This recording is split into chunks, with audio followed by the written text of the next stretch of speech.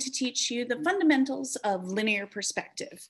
And I'm going to do that by showing you a little bit of my childhood journey through drawing and art history, some practice sketches, and what a big final drawing in linear perspective will look like. When I was pretty young, and I wanted to do a drawing for my mom. I wanted to draw her bedroom. And as I was working on it, I couldn't understand how I could draw the ceiling and the floor. What about the side walls? What if I draw the back wall? Looked at it for a while and said, what if I drew a line coming out of the corners? And now I had a back wall, a ceiling, a floor, and the two side walls. Can you see that? I thought in my 5 or 6 year old brain that this was going to be a great drawing, but I still had to do the rest of the drawing. She had a closet, and there was a built-in closet, sliding doors. So it kind of came off of this wall a bit here. So I angled the top of it down over here like this. And I drew it down there. It's like, okay, that's all right. Well, there was something hanging on the wall over here, picture or window. I went ahead and I drew that over there. I'm gonna draw that ugly ceiling fan that she has. It was a really ugly ceiling fan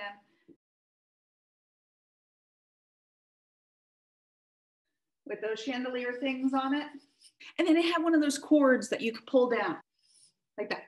Wall, ceiling, floor, closet, window, ceiling fan. She had a window right back here. And I thought, I gotta include the window. It was a horizontal window. And I went like that, all the way across. Now that is really looking like a room. And the window was broken up into different window panes. So I drew some lines. Proud, I went over to my mom and I said, oh, look what I have done. And she looked at me, and my mom, you have to understand, my mom has been always super supportive of my artwork. But she looked at me and she said, and I could tell something was wrong, because my mom did not see the genius that just invented a system for linear perspective, or at least that's what I thought. What she saw was completely different. She didn't see a room, but she saw a dog that was run over by a car. Bear with me. This is what she saw. Imagine a puppy that had puppy ears. Those are its eyes. Here, little tongue sticking out because, you know, it's dead. These lines here are not to show the side wall, but they're puppy paws, legs. So let's show some puppy paws. And a puppy paw here. I know that's somewhat puppy paws look like. And another one over there. That closet, well, that's just a tail. Little fluffy tail. What's the ceiling fan? Well, the window and the ceiling fan. The window are the tire tracks of the car that ran over the dog, and the ceiling fan is, well, what happened to the dog after it got run over. So the moral of my story is, first, don't underestimate yourself, because, hey, if I can figure out linear perspective at 5 or 6, you guys could do anything. Trust me. Second, whenever you see a kid's artwork, never walk up to it and be like, oh, you drew a dead dog or something like that. You always ask the kid, hey, tell me a little bit about your drawing. You don't want to scar them for life. Sorry, Mom. Okay, but in all reality, this is the foundation of linear perspective. Linear perspective is where you have lines that converge. They're orthogonal lines that go to a vanishing point.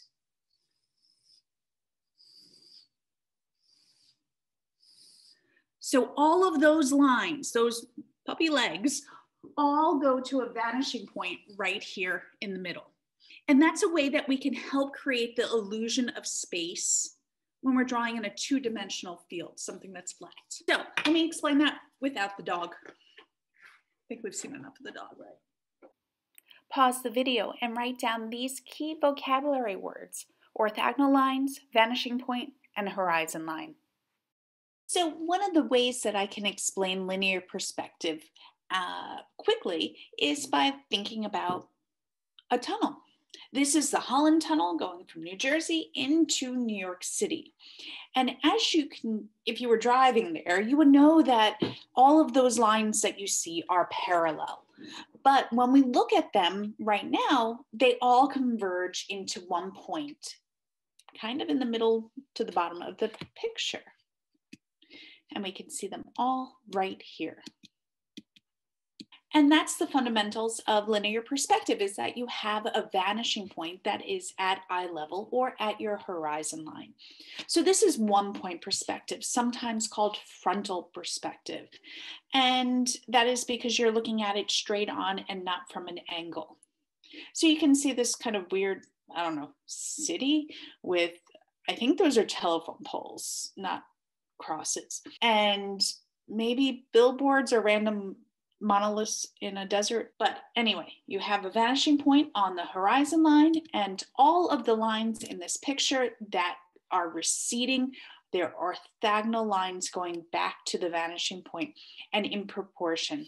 So the things toward the back are smaller, the things toward the front are bigger. Bigger things to the front, smaller things to the back. And how we organize that is through linear perspective.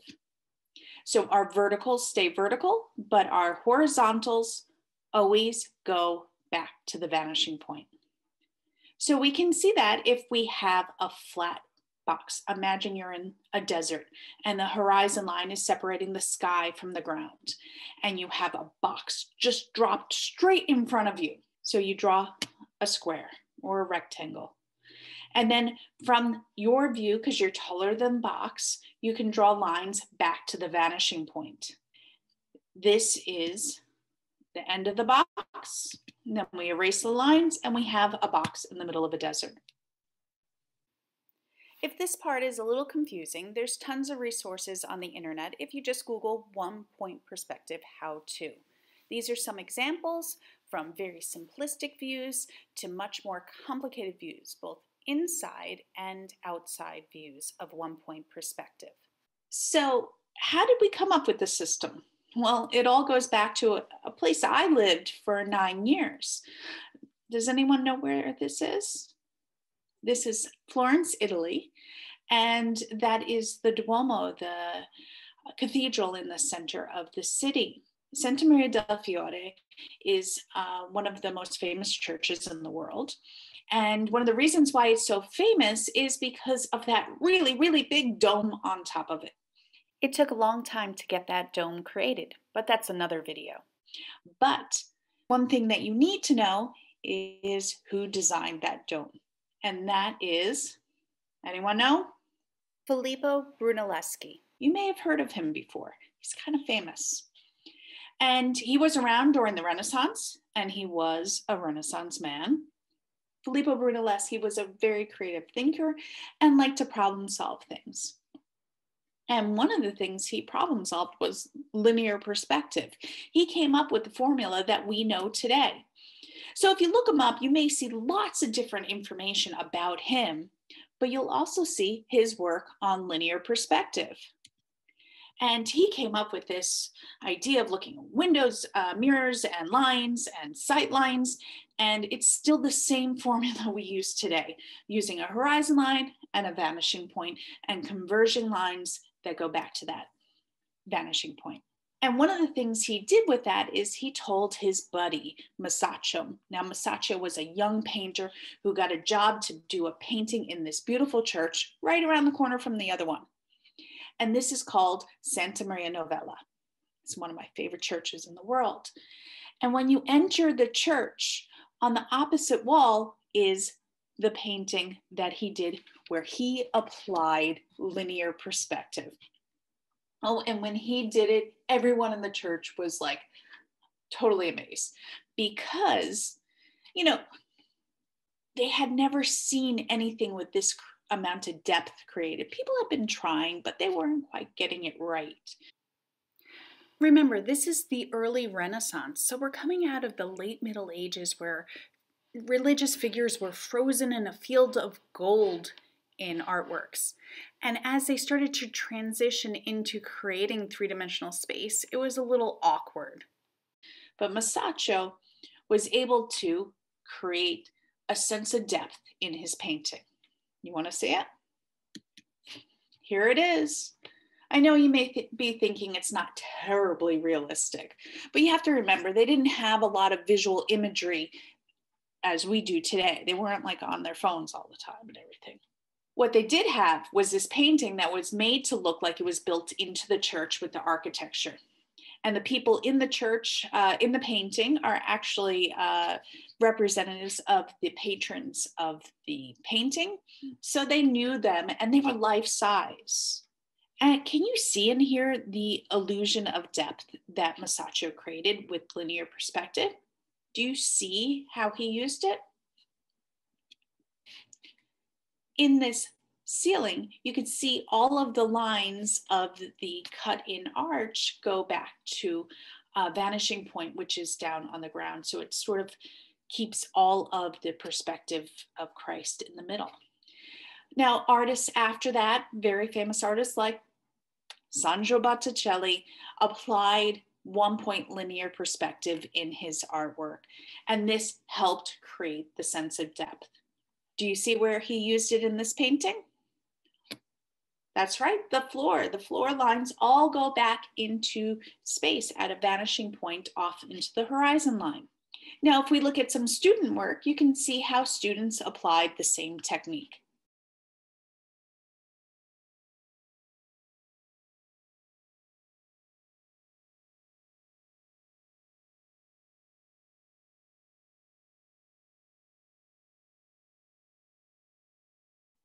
Looking at our sky bridge that's filled with windows, we can see even through here, all the shadows and all of the lines all converge at a vanishing point back here on the horizon line. And everything is bigger as it's closer to us, and things that are further away are smaller. So for this unit, we're going to start with a formative assessment of drawing a fictional room. And this will be our practice, how we can learn the techniques. After that, we will have our summative assessment, which will be drawing a room into a room from direct observation. And this will be a lot more detailed and a lot more sophisticated in our techniques and application of skills. We will have detailed videos and demonstrations on how to do all the skills for each of those assessments